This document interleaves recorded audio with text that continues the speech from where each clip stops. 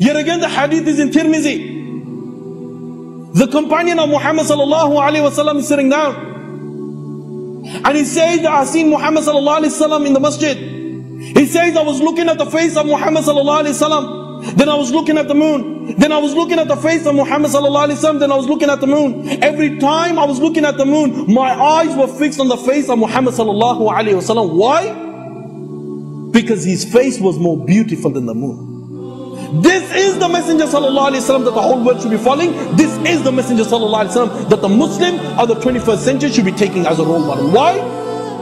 Because Adam alayhi salam was sent to one nation, Shish alayhi salam was sent to one nation, Nuh alayhi salam was sent to one nation, Ibrahim alayhi salam was sent to one nation, Ismail alayhi salam was sent to one nation, Ishaq alayhi salam was sent to one nation, Yaqub alayhi salam was sent to one nation, Musa alayhi salam was sent to one nation, Yusha alayhi salam was sent to one nation, Daniel alayhi salam was sent to one nation, Yunus alayhi salam was sent to one nation, Ayyub alayhi salam was sent to one nation, Dawood alayhi salam was sent to one nation, Yahya alayhi salam was sent to one nation. The Messenger sallallahu alaihi wasallam surpassed a lot of them, and he was sent to the whole of mankind.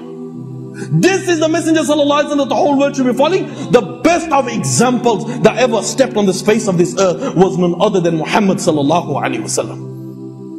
Why is it that the Muslims are ashamed to act upon the sunnah of Muhammad sallallahu alaihi wasallam? Why is it that the Muslims of the 21st century are ashamed to act upon the sunnah of Muhammad sallallahu alaihi wasallam?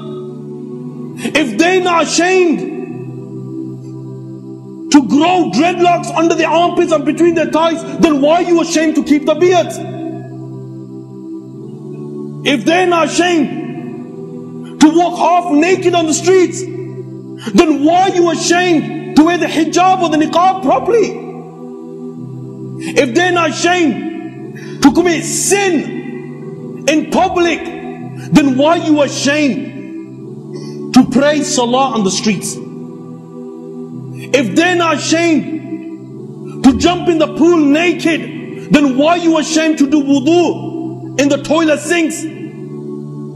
This is who you are. You are the followers of Muhammad sallallahu alaihi wasallam, and do not underestimate Allah's power. Why? Because Allah indeed has tested people before you. Allah has tested the people of the 21st century. In foreign countries, people are killed, people are raped. Muslim women are forced to have intercourse with their own sons. Fathers are forced to have intercourse with their own daughters.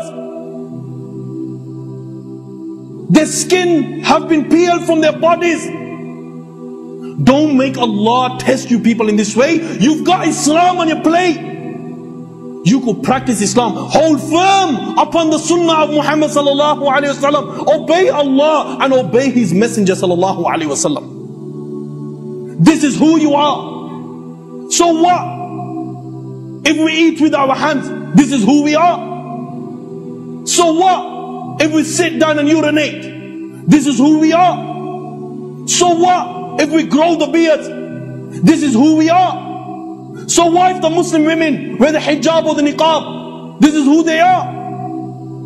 So why if the Muslim viewers use a stick to brush their teeth? This is who we are.